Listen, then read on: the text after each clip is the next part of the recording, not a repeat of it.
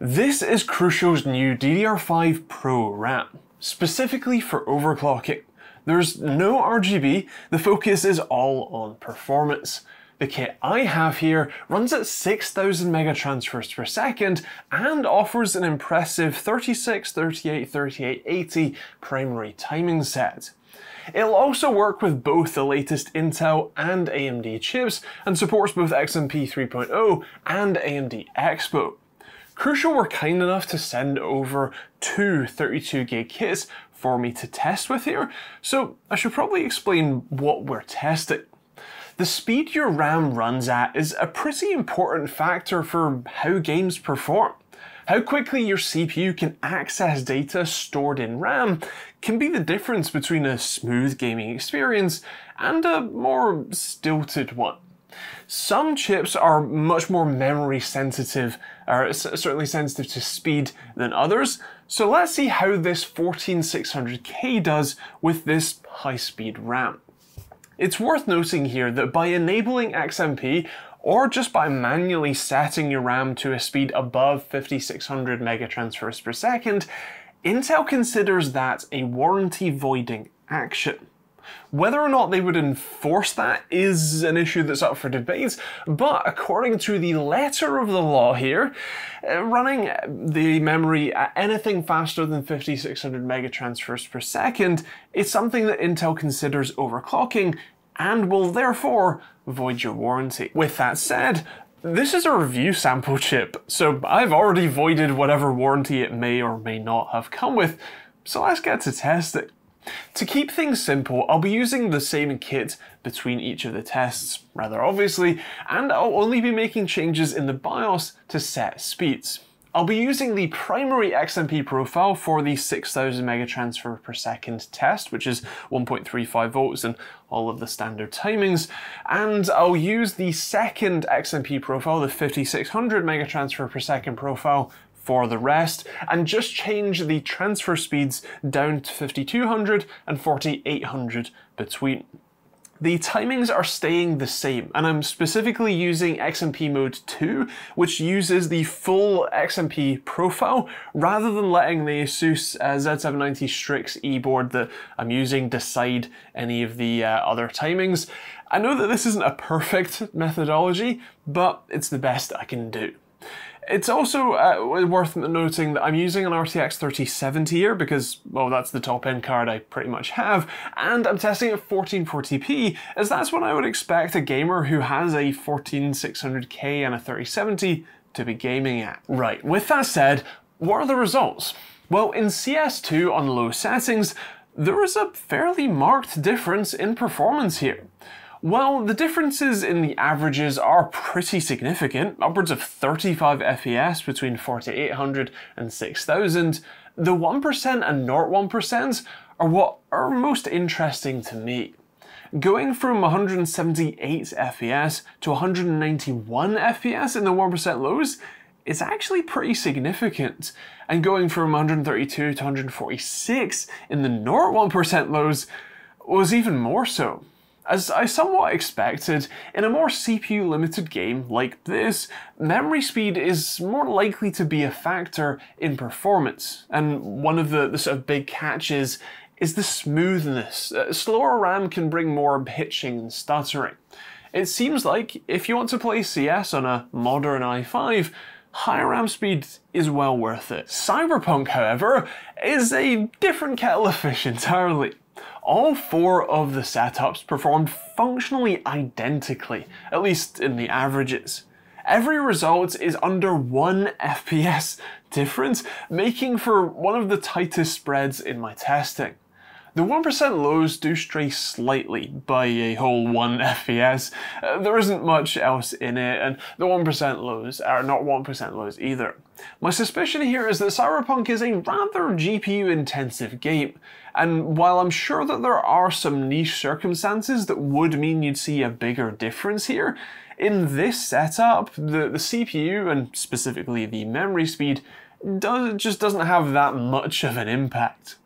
It turns out that's the same for Shadow of the Tomb Raider 2, where every result is within half an FPS on average, and just as close in the 1% and 0.1% lows.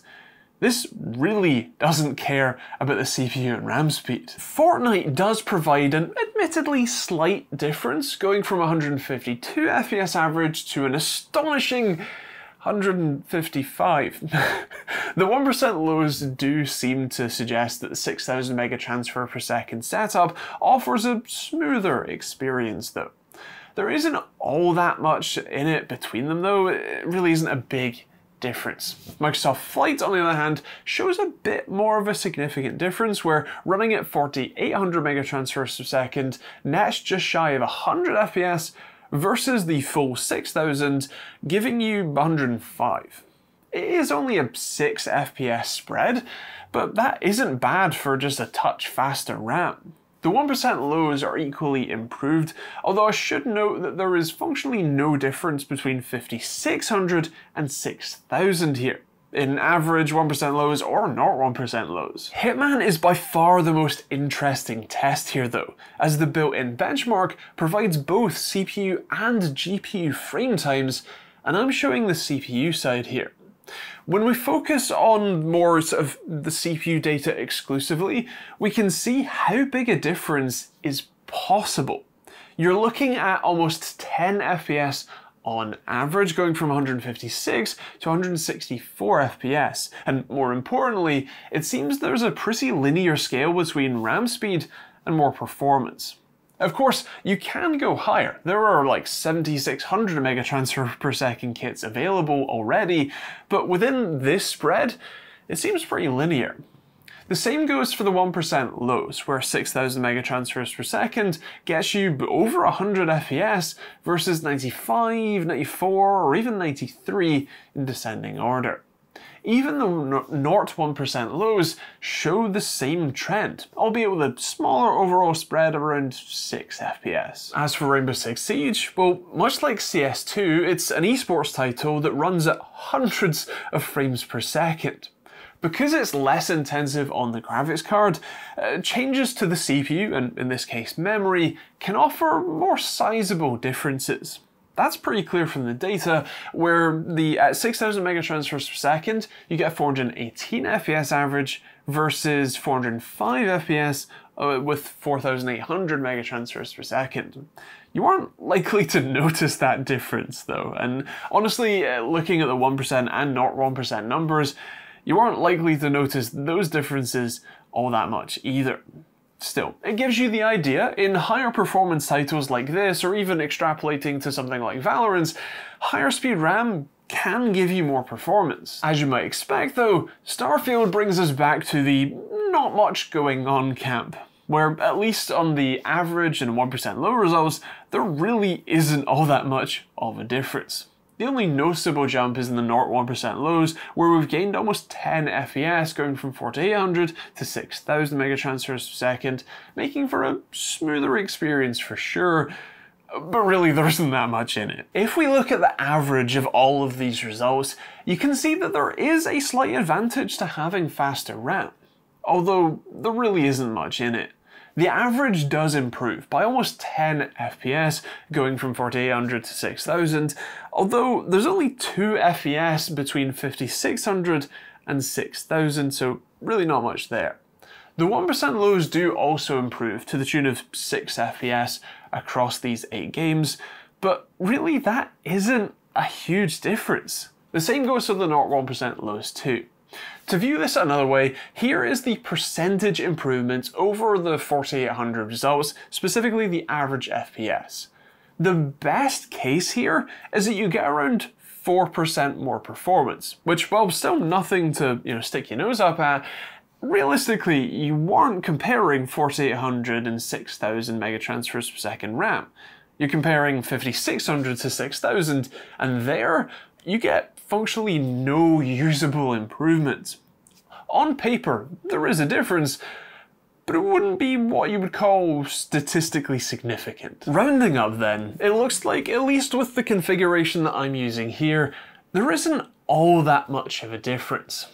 It is worth getting higher speed RAM, although it seems the benefits are somewhat limited when you go over the rated max speed of, at least in this case, 5600.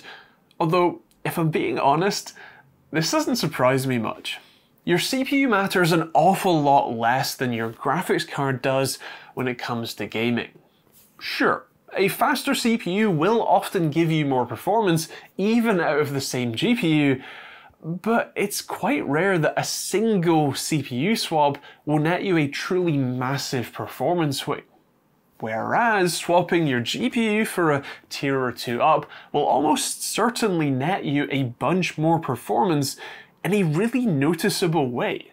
So it stands to reason then that your RAM speed won't be a seismic shift in performance either.